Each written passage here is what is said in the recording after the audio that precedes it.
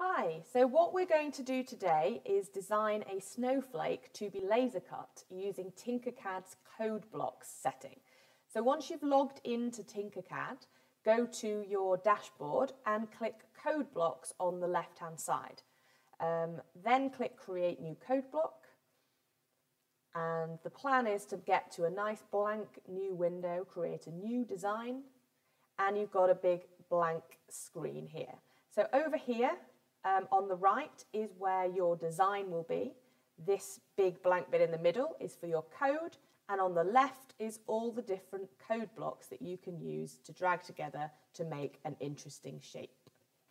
So the first thing that I'm going to do is create the center of my snowflake by creating a new object, and so that I remember what all these different parts of the project are, I'm going to rename it center.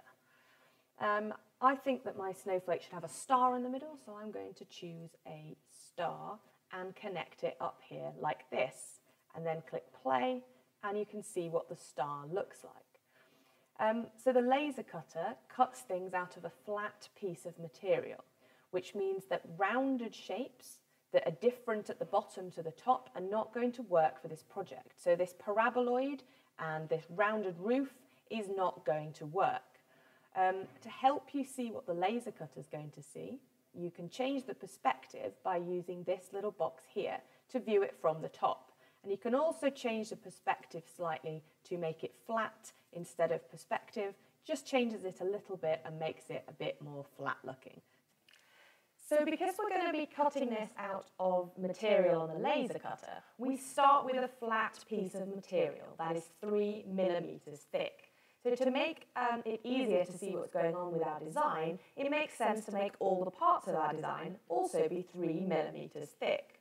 Because I know that they're all going to be the same, I can use the maths blocks to create a variable. And I'm going to rename this variable thickness, and I'm going to set that thickness equal to 3. So this means we can use this variable and we can tell things to be a certain thickness, so they'll all be exactly the same. So we've got a star, which we've seen over here, and you've got more options for this star if you click this little arrow button here. We've got things to change its shape and size. So the thing I'm going to change first is the height of it. So instead of being 10 millimeters thick, I want it to be 3. Instead of typing 3, I'm going to use this data block, so our new variable thickness has now shown up here, and if I pop that in there, our height is now going to be equal to the thickness, which is 3, instead of what it originally was of 10 millimeters. So just writing 3 in here would do the same job, but it means that if you ever want to change the thickness, you'll have to go into every shape and change it every time. So because we know they all want to be 3, this variable just makes it a bit easier to see what is going on. Our star is currently still 10 millimeters thick because it doesn't change until we run our code, run our changed code. So if I press play now, it will change the height to be 3 millimeters instead of 10. And you can see there it is much thinner than it was before. So I'm going to put the perspective back to how it was, and change a few other things to do with the star. I'm going to give it 6 sides instead of 5 because I think that will look a bit nicer. And I'm also going to change the radius. So the radius is the distance between the middle point and one of the outer corners. And it's currently 20 millimeters, which is 2 centimeters, which I think is quite large for the center of our snowflake. So if I change it to 12, that's a little bit more than 1 centimeter, and it's just going to be a little bit daintier, make it easier for us to add things to it afterwards. So for my next step, I'm going to rotate this star so that one of the spokes is pointing directly upwards, just because it's going to make my life easier later when I start adding some spokes to it. So over here on the modify section, I've got a rotate block. So let's see what happens if I just run this block as is. We get our star, it rotates it, but it's rotating it in a different direction to the one we want it to. It's using a different axis to rotate around. So let's change from X to Y and see what happens. Again, it's gone in the wrong direction. So now let's try Z and see what it does here.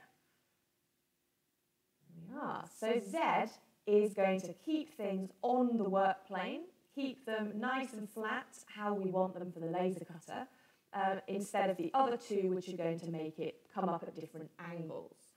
I think 90 is also, it's got a bit further round than I need it to, so I'm going to change my angle to make it not do any unnecessary work.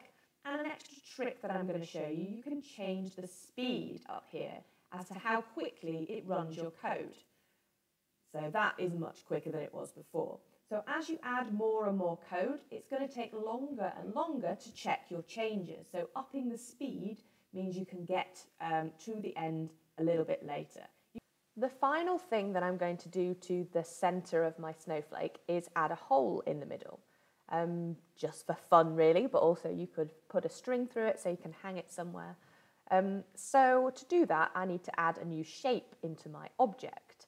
I'm going to pull over a cylinder, which is going to give me a nice round center. So let's see what it does when I run that code.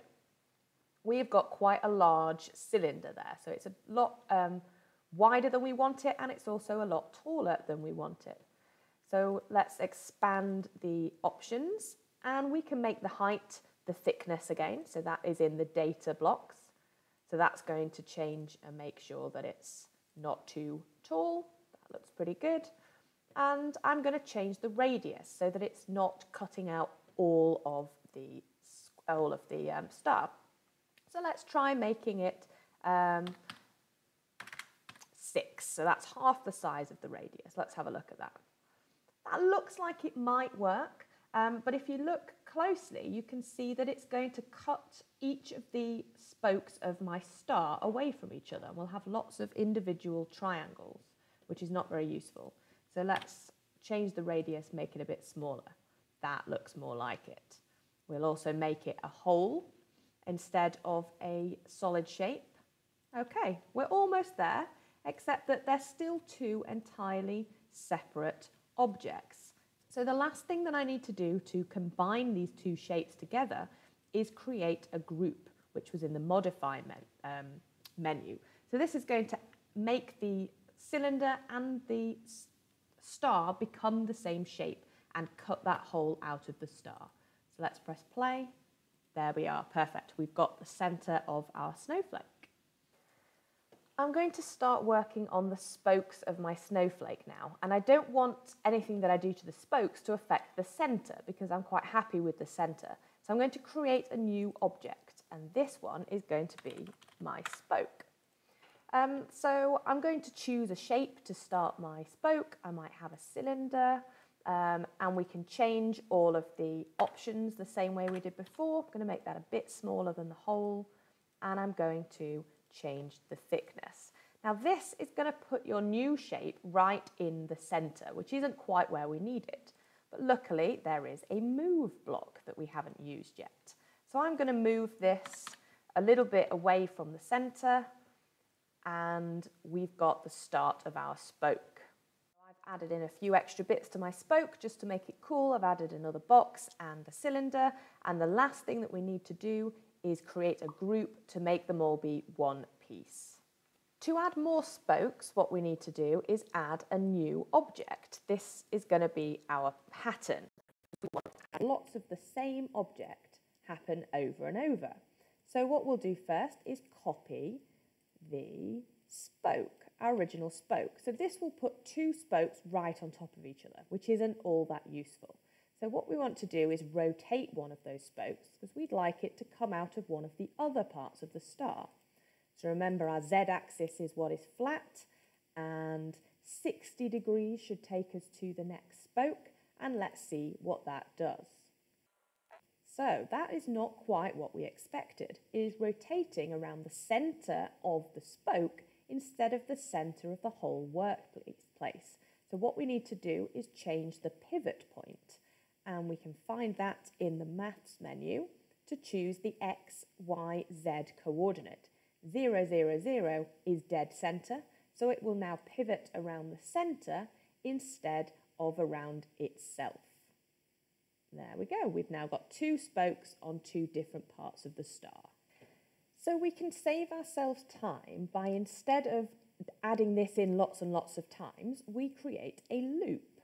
So we're going to ask this to repeat itself multiple times. So we'll ask it to copy the spoke and rotate the spoke. And we've got 1, 2, 3, 4, 5, 6 spokes. So we'll ask it to do it 6 times. And let's have a look at what it does. So unfortunately, it's going to create each spoke at the top and rotate it by 60 degrees. What we want is for each time it goes round the loop, for it to increase the angle. So it's 60 the first time and 120 the second time.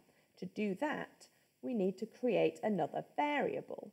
This time, it's the angle, and we want to set the angle that it moves to our new variable. So to start with, it is 60, and after it's done it once, we'd like it to change the angle by 60, which means it will add 60 to the original 60, so the second time round it will be 120. So let's have a look and see if that does what we want it to do. Perfect. The next step would be to create a group, because we want all of these parts to be the same project. We want them all to be attached to each other. But group only works on our object, so it's not going to attach the star to our spokes. So before we group it, what we need to do is add a copy of the centre of our snowflake. But then what we're going to end up with is 2 centres and 2 original spokes. So the other thing to do is to delete those extra objects after we've created our group. So we no longer need the spoke, we no longer need the centre. All we need is our nice new pattern and our copy of the centre, and then everything should be nicely grouped together. So we'll have a look one last time, make sure it adds everything together. So we're getting our rotation happening here. Then it's going to add our extra centre, group everything together, and delete those extra parts. Before exporting this for the laser cutter, we want to do a little check.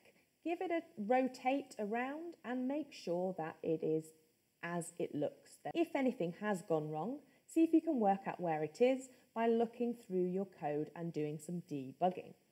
When you are happy, we want to give it a new title. So I'm going to say that this is my file and it is a snowflake.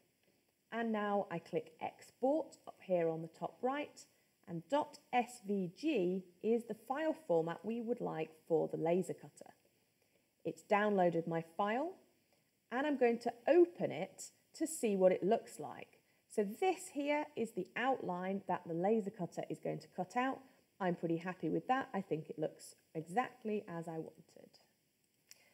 This is my final design now that I've cut it on the laser cutter. I'm pretty happy with that. I think it looks really cute, but there are lots of other options you can use in the Codeblocks menu. So have a play, see what you can design. I look forward to seeing what you come up with.